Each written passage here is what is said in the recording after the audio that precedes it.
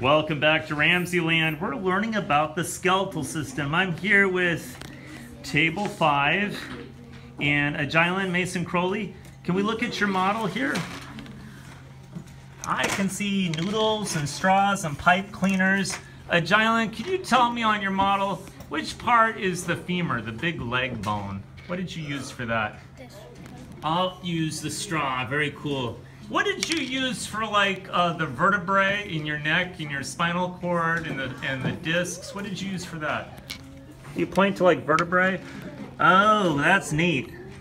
And you space them out with those little pieces of straw to illustrate the discs, right? And Julia, I see that you're working on yours, and I can see that you're sliding some discs and some vertebrae down there. Mm-hmm. And over here, I see you've got a chart. And you're looking at the different parts of the human skeleton using noodles, pipe cleaners, and straws. Way to go.